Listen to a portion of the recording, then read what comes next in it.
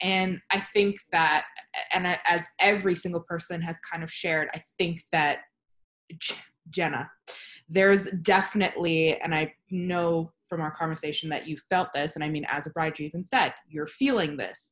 There's a real iota on the venue. There is a huge pressure on the venue to, I don't know what the right word for it is, but I think pressure is really just the blanket statement that kind of encompasses it. And so at this point, I really think it's important to hear from you.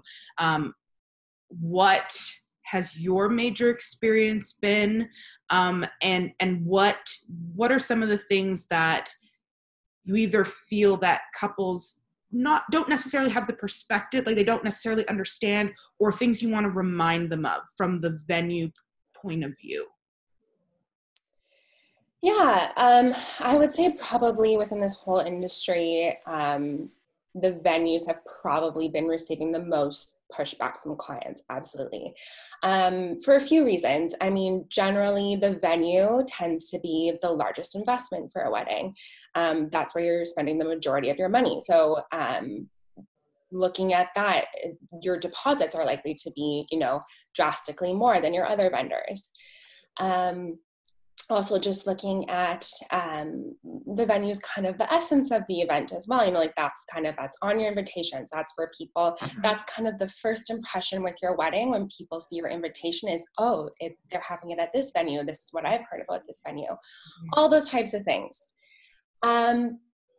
So it's been difficult. A lot of people are understanding. A lot of my clients know that I'm also in the same position as them, and I'm really trying my hardest to, provide as much notice as possible and to provide as much flexibility as possible. That being said, my hands are definitely tied when it comes to things. I don't own this venue. I'm not the one that gets the final say in terms of deposits and postponing. So yeah, I'm really doing my best to communicate with clients. I'm getting emails on the daily, even from September, October, November weddings, just kind of, wondering what are their next steps. They know that they're still a while out. They're not really first priority at this moment, but what should they be doing in the meantime? I've really been making a point to connect with clients over the phone. I just think it's so much easier to kind of have that person-to-person connection rather than kind of going back and forth in email where things can kind of get lost in translation. So I've been finding that definitely having the phone calls is really helping me out, it's helping the clients out, and it's really just making them aware that I am here to help them. I know exactly what they're going through, and that there are certain protocols that are in place right now, and really we are just waiting on to hear from the government too. They are really the ones that are deciding essentially whether your wedding should be postponed or not. So at the moment, the government, in terms of private events, has only had a regulation up to May 12th in terms of any events over 5 people. So anything up until that point, absolutely we're postponing. Even further out than that, up until about end of June, we're absolutely having those conversations. Right. Anything July, still kind of a gray area, as you can even see with my own wedding. We're still kind of not at that point where we're able to postpone. But definitely August, September, October, it really is just too soon to say. And some people are kind of having a hard time dealing with that, just kind of given the fact that even planning is pretty much not able to move forward at the moment. If your groom needs to shop for his suit, he can't go and do that right now. My fiance is dealing with that right now. Now is a time where I should be going to get my dress altered, and I can't do that. So there's so many factors that play into it. And these are kind of all the conversations that I'm having with my clients. And they're like, we understand that we're still 3 or 4 months out, but we can't do this right now, and we can't do that. And those are kind of the more difficult conversations, because that's kind of something that, while we are understanding, and definitely I'm the most empathetic because I'm going through the exact same thing, it's just something that the venue can't really take responsibility for at the moment. But like I said, a lot of clients have been understanding, like they do understand that we are a business. We are also struggling right now as well. Everyone's just trying to get by and do the best that they can. We've never had to experience anything like this before. So majority of the clients are pretty understanding. Of course, you have a few that do provide quite a lot of pushback. And we're really just doing the best that we can to kind of handle those, deal with crisis management and kind of leave conversations with at least giving some clarity to clients and just letting them know that we are still committed to putting on the most amazing wedding that they've imagined, and that we will do everything that we can to make it right. That's also fair for both parties. 100%. And I mean, on that point, with postponement and all that different stuff, how much flexibility really is there? Because even for my own clients and looking at it myself and speaking to different venues within the GTA, there's only so many dates within 2020. And I mean, at first, I know that the rumblings in the community was, let's try to keep everybody in 2020. Let's not try to lose a year of couples and profit, and let's try to sustain this economy as much as we possibly can. So everybody who can stay in 2020, let's try to do that and allow for 2021 to kind of be still its own thing. And of course, as time has pushed back, that's become less possible, shall we say. What is your understanding, or what kind of insight can you give about that, about 2020 availability and 2021 availability? And do you have any type of advice that you can give specifically about staying within this year, or if you feel people should really try to stay in this year, or if you feel like really it's not realistic at this point from a venue point of view? Yeah, so just to give you an idea, the venue that I work for, we were fully booked for Fridays and Saturdays, pretty much from June to end of October, which is prime wedding season. So availability is already extremely limited for 2020.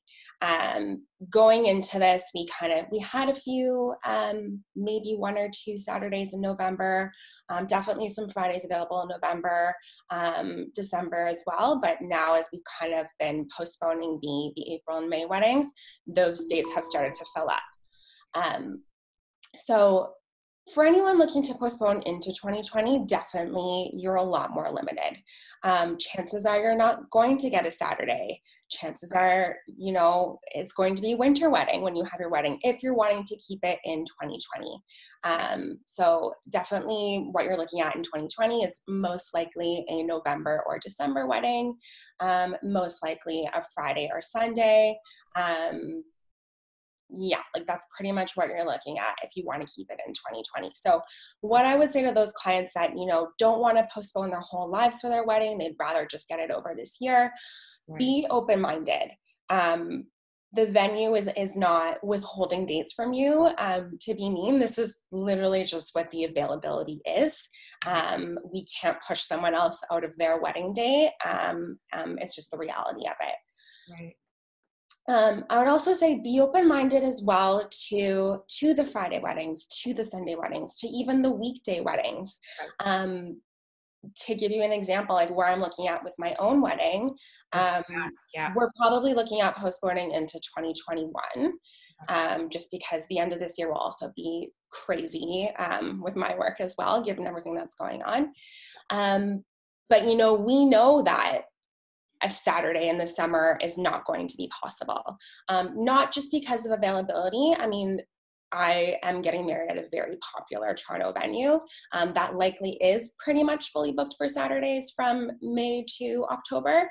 But for the couple Saturdays that they maybe do have left, and this is something that can kind of be controversial, but Saturdays in wedding season are a venue's bread and butter. Those are the dates that are going to be sold regardless. So if we're postponing all of the Saturday weddings from 2020 into Saturdays in 2021, that's taking away a whole wedding season for us, which, is really not putting the business in a great position either. Again, these are things that people can kind of get pushed back with. But I really do think that in scenarios like that, it's best to be flexible. Right. The venue is willing to provide flexibility with clients, but as a return, unfortunately, clients do need to be flexible as well. Right. So to give you an example with my wedding, Right. we were originally supposed to be married on a Friday. July 3rd is a Friday this year. Yeah. So ideally, we would like to postpone to a Friday next summer, just kind of given our venue. It was supposed to be an outdoor ceremony.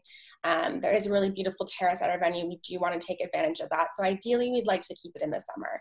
Right. We know Saturday's not an option. We know that Friday's probably not an option either. So we are open to, holding this wedding on a Thursday, holding it on a Wednesday.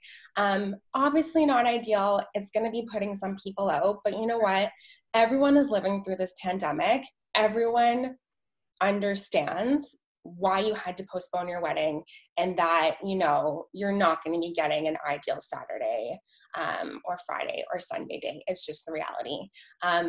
I think I would like to say that most wedding guests will be empathetic to that fact, and will be that much more excited to celebrate your wedding, and will be that much more cooperative if you do have a Wednesday or Thursday wedding.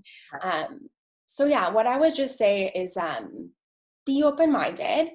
Of course, every venue is different. Some venues are providing more flexibility than others. There's kind of a whole range as to what venues are offering.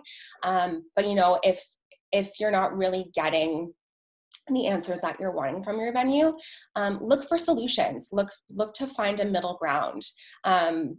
This is really not ideal for both parties. The venue is also suffering as well. So instead of kind of fighting back, try and find a solution that both parties can come out of it and say, yeah, that's really great. I'm happy with the decision that we came up with.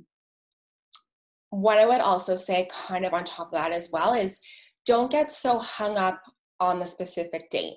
Of course, like when you're talking about seasons and like you really visualized a summer wedding as opposed to a winter wedding, I really do think that those are things that you shouldn't give up. Chances are you booked that specific venue given the current, given the season that you booked it for. So I really do think that, venues can kind of work around that. Again, like I said, look at the option of maybe getting married on a Thursday, and then your venue should probably be able to work with you with that. Mm-hmm. But I think what this whole situation has taught us is that the most important thing right now is making sure that you have all of your key loved ones there for your wedding and that it's safe to have your wedding. No one wants this huge cloud of this pandemic kind of lingering on their wedding day. And like Khrystyna said, not being able to hug your grandparents on your wedding day, not being able to hug your guests and your friends. I think that's kind of the biggest concern right now. So when you kind of factor that in with the date doesn't become as important. Yeah. For me, I would much rather get married on a Wednesday or Thursday in the summer and have everyone be safe and have a great time, than to, let's say, get married on a Saturday this year. So just kind of keeping those things into perspective. Flexibility is definitely key with the venue, definitely because of flexibility, and also just keeping in mind the business as well. Yeah.